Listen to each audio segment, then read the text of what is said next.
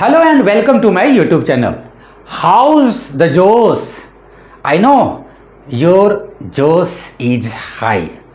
Today I will begin with your interesting topic, very important topic, and that topic is chapter 4, and the name of the chapter is moving charges and magnetism. In this chapter I have to explain about the rest portion of the moving coil galvanometer. In recent previous class, I explained about the definition and principle of moving coil galvanometer. Today I will explain about the diagram and its working and theory. So let us begin with the diagram. The diagram is shown here.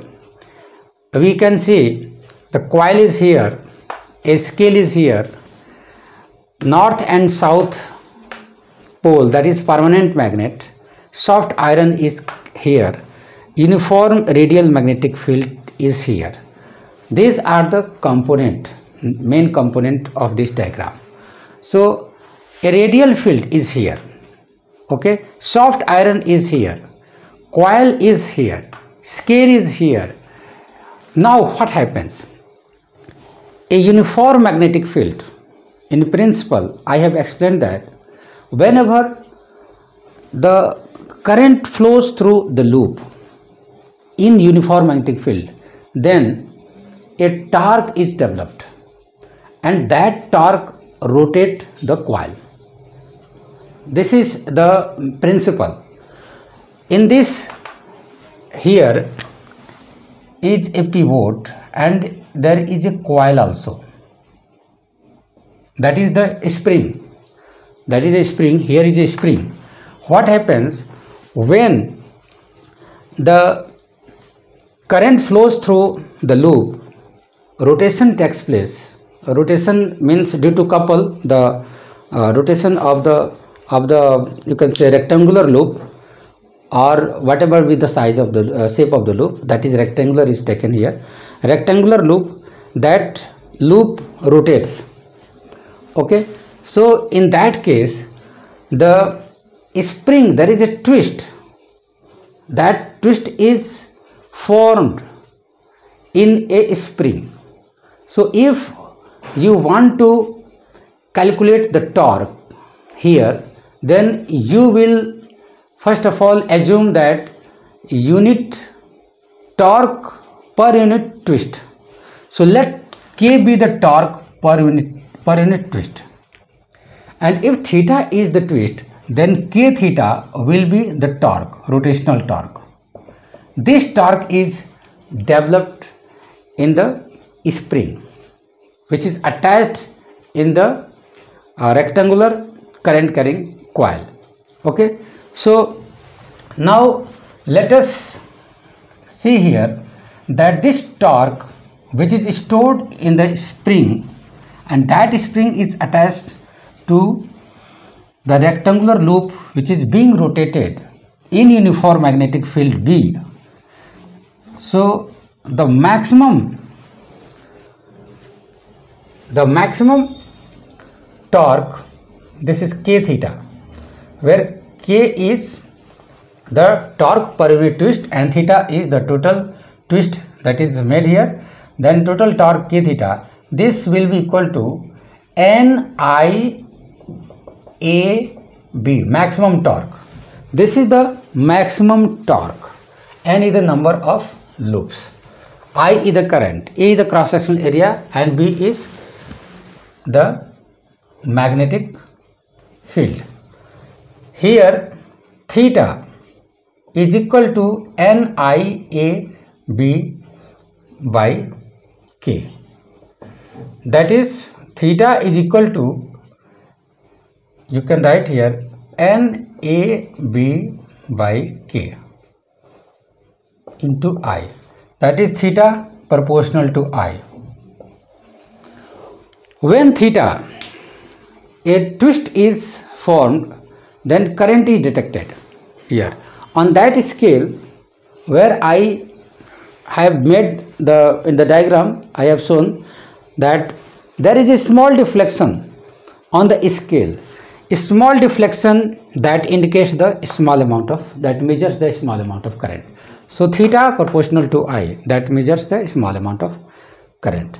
So this is the working and theory here. What would be the current sensitivity if theta by I? This is the current sensitivity. And similarly theta by V, that gives the voltage sensitivity.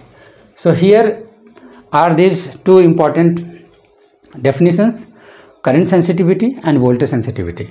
Now the important fact about the conversion of this galvanometer into ammeter.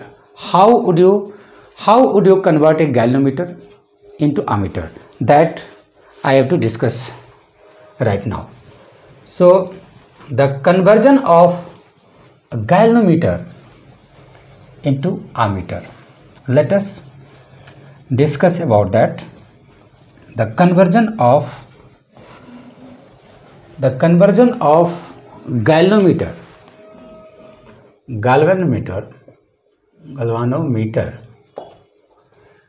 to into ammeter.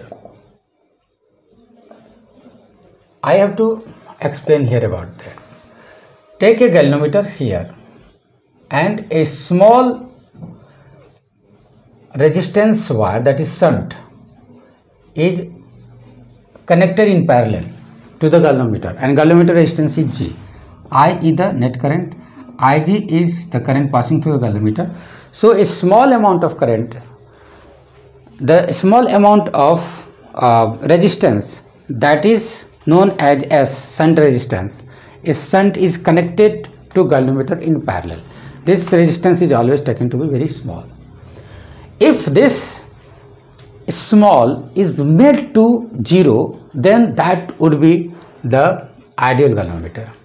So ideal is ideal, you know, that could not be achieved, but that is the theoretical idea, that for ideal galvanometer, for ideal ammeter, the shunt resistance should be equal to 0.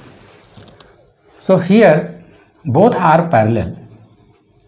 The current, remaining current I minus Ig. For numerical purpose of view, the potential difference across G, that will be equal to across S.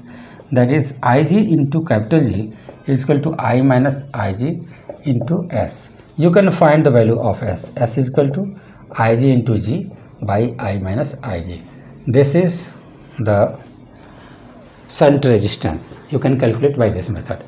Now conversion of galvanometer into voltmeter. How do you convert galvanometer into voltmeter? For this, you have to connect a high resistance wire in series. Let high resistance wire be of resistance capital R. That is G is connected to a resistance R here.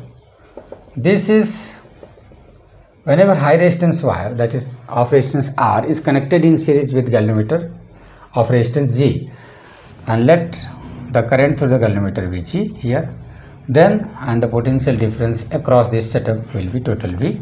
So Ig is equal to net V by G plus R. Here we can write G plus R is equal to V by Ig, and therefore R is equal to V by Ig minus G. This is the unknown resistance. That is the, if you have asked, suppose you have been asked to find the value of R, then you can apply this formula. This is the high resistance, that is R, which is connected in series with galvanometer. So it is converted into galvanometer, from galvanometer to voltmeter. For ideal voltmeter, what would be the value of R? It should be infinity. For ideal, R should be infinity. So it is also the hypothetical thing. Ideal is ideal. So for practical point of view,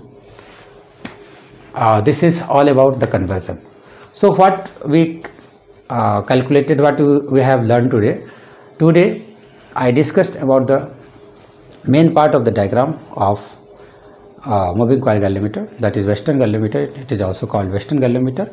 In that the definition galvanometer, Western galvanometer, that is the moving coil galvanometer, its definition I have explained. Again I am saying that to measure the small current, such electromagnetic device is used. Okay, electromagnetic, why? Because current, due to current there is a torque, a current that is flowing across a rectangular coil, that is coil, and if that is being rotated in uniform magnetic field, then torque is developed and that rotate that. So this is all about the moving coil galvanometer, its diagram, working and conversion. I think you should revise it again and again, and if any question you can ask me.